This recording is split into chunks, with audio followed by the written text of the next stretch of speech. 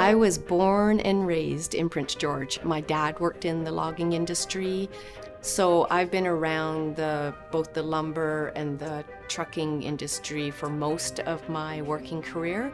My name is Annie Horning. I'm the CEO of Excel Transportation.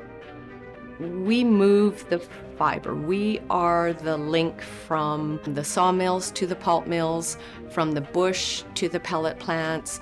We move all of the raw product that's required for the manufacturing plants. This last year has been really hard because the fiber shortage hit us the worst. They'd been predicting it for about 10 years, and it really hit home this year. This is a very tight margin industry.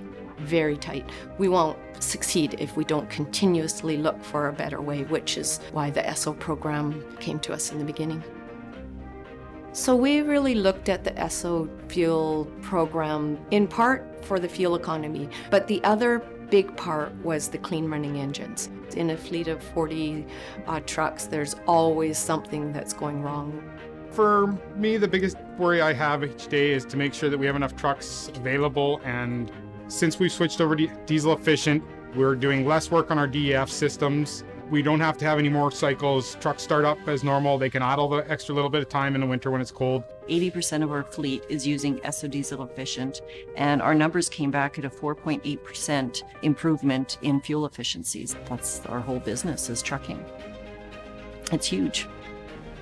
Any opportunity to save some money that impacts either our bottom line or gives us the opportunity to give better rates out to our customers just helps to move us forward in the business. Do a test run on it and switch over, because we have noticed such a good outcome from this fuel.